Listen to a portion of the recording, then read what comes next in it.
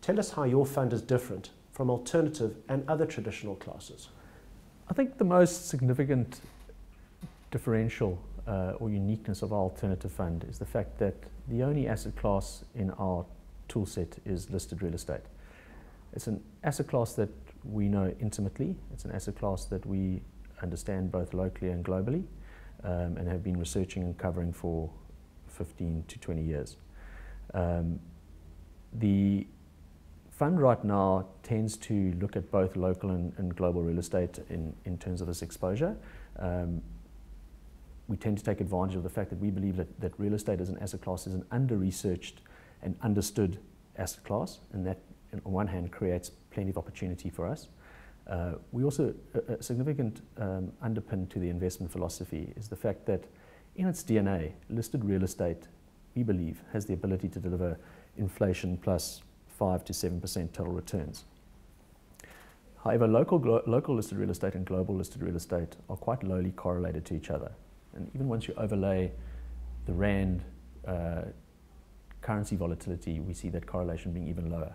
So blending local and global real estate, we believe, ultimately allows us to deliver a return similar to what each of those two could deliver in real terms, but at far lower volatility than holding either local real estate or global real estate.